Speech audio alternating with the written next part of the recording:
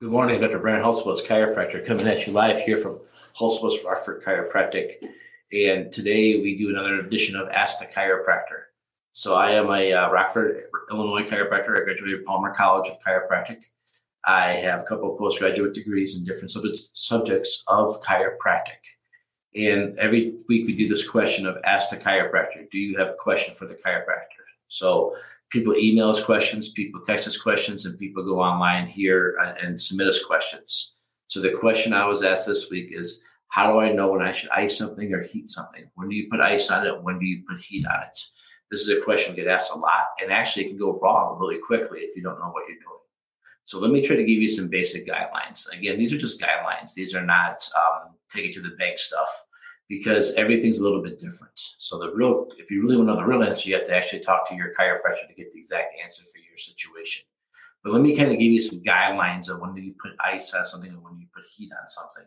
So what I like to talk to people a lot about is basketball games. When you watch a basketball game, you'll see the athletes run up and down the court, up and down, up and down. Now, when they're done running, what you notice is that the first thing they do is they sit down and they put ice on themselves right away.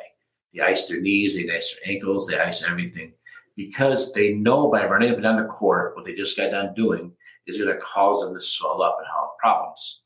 So by putting the ice on it, as soon as they stop moving, they stop it from starting, if that makes sense. So if you know something that you're going to do is going to cause inflammation, cause swelling, as soon as you stop doing it, you put ice on it right away. This way it never gets there. So a lot of times I talk about the simple rule of icing when you stop, ice when you stop moving. So if you're somebody that always has lower back problems and you go outside, you shovel the snow, or you go outside, you rake the yard, you go outside, or you lift a bunch of heavy boxes or stuff like that, or let's say you go on a long car ride, let's say you're traveling for the holidays. As soon as you get done where your location is, the moment you stop, you put the ice on it. And this way it doesn't swell up and give you problems. Now, what if I sit down and wait 20 minutes and put the ice on? Is that as effective? No, it's not. Because the moment you stop moving, that's when the inflammation kicks in. Remember, inflammation makes tissue sticky, and sticky tissues make knots, and knots create more irritation. So if you can stop it before it starts, then you're doing great. Now, if you forgot to put ice on it, 20 minutes goes by, should you just say, you know what, I'm just not going to bother putting ice on it because I've already forgotten? Absolutely not. You should still go ahead and do it. Just it's not going to be as good as if you've done it right away. So there you go. Ice when you stop. Now, let's talk about heat. When do you use heat? Well, if those muscles get inflamed and they make knots, moist heat will go in there and they take those knots and they break those up and separate them. Now, notice I said moist heat, not a heating pad. So you want to take moist heat. That's why when you wake up in the morning and you're stiff and sore because you don't move a lot when you sleep, what you want to do is you want to get the hot water hit you. You want to have that hot water hit you and have it break up those knots. So that way you can loosen up and feel good. That's why the hot shower in the morning feels so good. So if I said before, ice when you stop, you want to use moist heat to go. So moist heat gets you going, gets you running, gets you prepared. So a lot of different ways. There's still moist heat. There's a lot of products out there that advertise their moist heat. But if you're not damp after you use it, then it's not moist heat. It's just that simple. So if you're not damp after you use it, then it's not moist heat. So make sure you use lots of moist heat to kind of loosen yourself, get going. Showers are great moist heat, okay? So we have ice when you stop, moist heat when you want to get going. Is there a thing is alternating it? Yeah, when you first get hurt and it's really acute, it's really small. A lot of people will do that. This is not so much for injury. This is more for chronic problems. So I'm just trying to give you some guidelines. When you have an acute injury, you need to go see somebody, talk to somebody, get specific directions. I'm just talking about those people that are chronic. A lot of people are surprised. I take care of the Ice Hogs over here, the hockey team.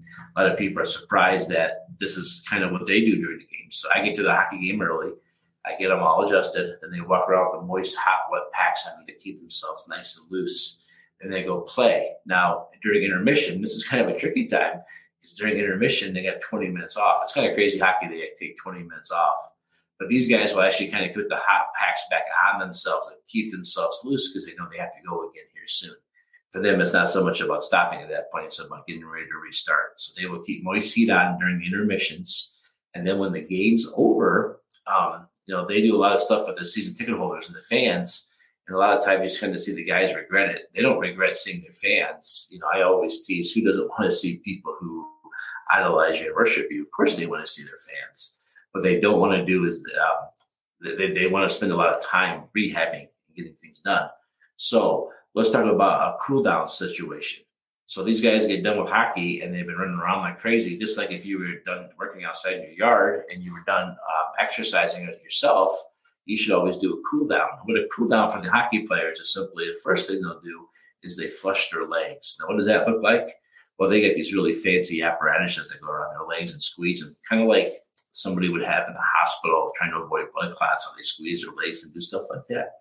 Well, you're not going to have that available to you. So if you have leg stiffness and hip soreness and stuff, you want to flush your legs. So what you do is you lay on your back and put your legs up the wall. So now your back's against the wall, your rear end's kind of in the corner, and your legs are going up the wall.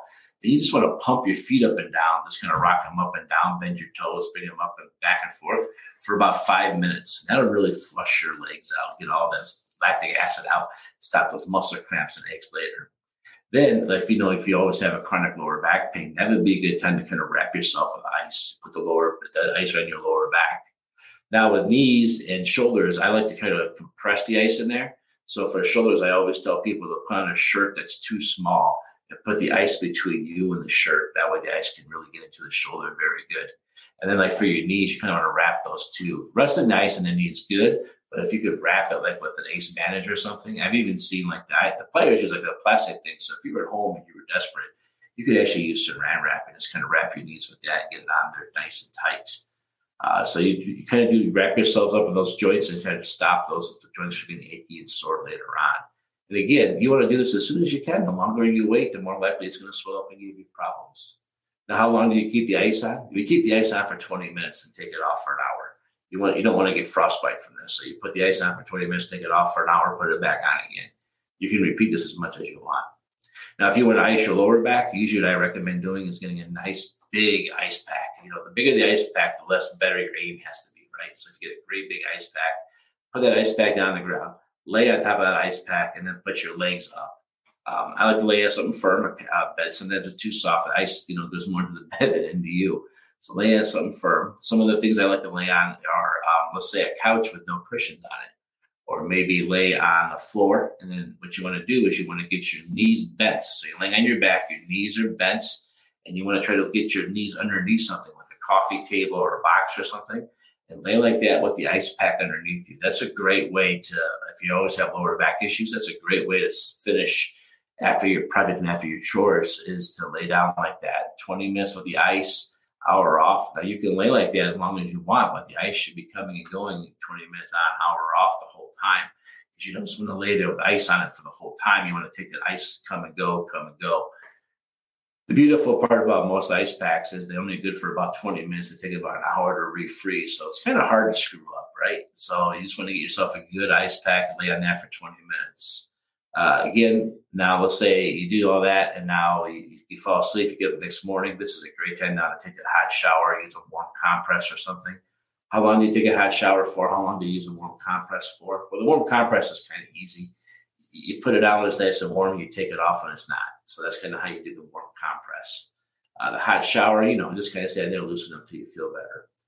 If you have one of those little massage guns, those little thumper guns, actually they're really popular right now. After you take a hot shower and you dry off, that's a great way to kind of put that on a knotty shoulder or legs and stuff like that right after the shower. Things are nice and loose in that hot water. So I'm a big fan of those little massage guns because too many of us spend too much time sitting now with our shoulders rolled forward. We get those knots between our shoulders. And we just, I always talk about a tennis ball against the wall if you can't get one of those massage guns. But you want to work those muscles all the time and keep breaking up those knots. Again, the warm compress before that would be helpful. And you can ice it afterwards. All right, let's say you didn't follow those instructions. And let's say that you went to bed and you rolled over in the middle of the night and you realize you got a hot lower back. Oh, well, that's not right. Or maybe a neck or shoulder. What do you do then? Okay, you roll over at 2 o'clock in the morning and you're like, ooh, my back's killing me. Well, what I usually recommend what you do at that point is that you get up in the morning and you get up right then and you get the hot water going. You put that warm compress on to calm those angry, screaming muscles because those have to be calmed down. So you put the moist heat on there and let it go down your neck or your back, wherever the spot in your spine is. Then when you're done with that, what you want to do is you want to dry off, get dressed. I have to say that somebody didn't do it once. dry off, get dressed, and then you want to get in those icing positions. You want to either put that ice around your neck and shoulders. Again, for the shoulder area, I like putting on a shirt that's too small and sliding the ice between you and the shirt. And then for the lower back, like I described, you want to lay on your back on something firm, get your knees up there, put the ice on there, and hopefully that'll calm it down. Then at 7:30 in the morning, you want to call your chiropractor and get in and see what the heck happened. So that's kind of how we handle those things. So there's a lot of information about icing and heating. I hope those answered your questions. Try to come out here every week with some questions that you might have. So if you have a question, even if you've done it before, I know I've covered this topic before, but we've gone in much more depth this time. But if you have a question for the chiropractor, go ahead and ask. Those of you who know me know one of my biggest pet peeves is whenever you see something about chiropractic, they tell you to go ahead and ask your family doctor about it. Your family doctor that doesn't study chiropractic doesn't know diddly squat about chiropractic. So I recommend that you ask the chiropractor. So if you have a question about chiropractor or chiropractic care or for the chiropractor, go ahead and leave a message below. Shoot us an email. Go to our website. You see it in the bottom here, rockforddc.com. If you listen to the podcast, there's links to our website right there. Go ahead and hit contact us. Submit us a question. If you don't know, yes, we do have a podcast. You can go download our podcast and listen to us while you drive. In case you missed the voice of your chiropractor when you're not here. Other than that, I hope everybody stays healthy, stay safe. And again, if you have a question, ask the chiropractor. Until next time, we'll see you then. Bye-bye.